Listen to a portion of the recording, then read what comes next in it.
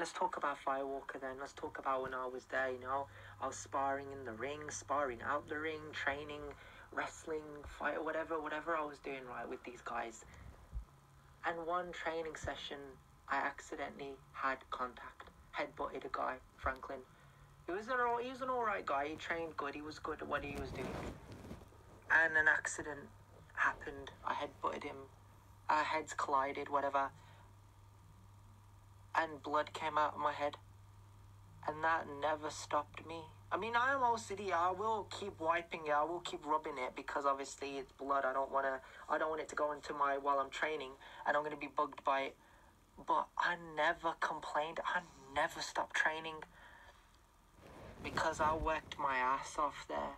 I worked my fucking ass off there.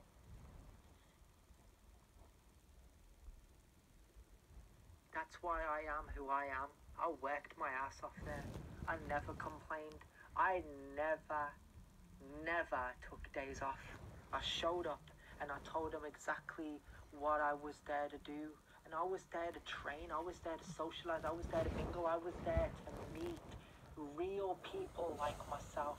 And we could have a chat. We could catch up. We could mix. I can mix well with others.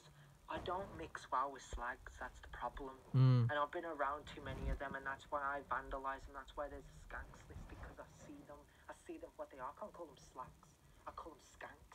I call them vermin, I call them piece of shit.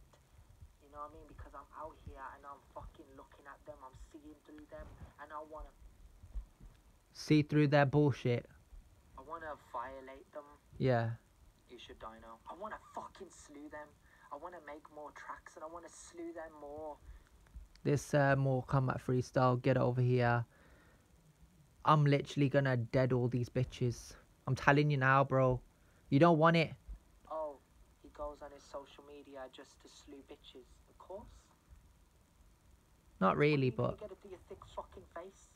I'm here to slew bitches. I'm here to slew cunt bitches. It's never gonna change. I'm never gonna change. That's what I'm here to do. I'm here to violate you.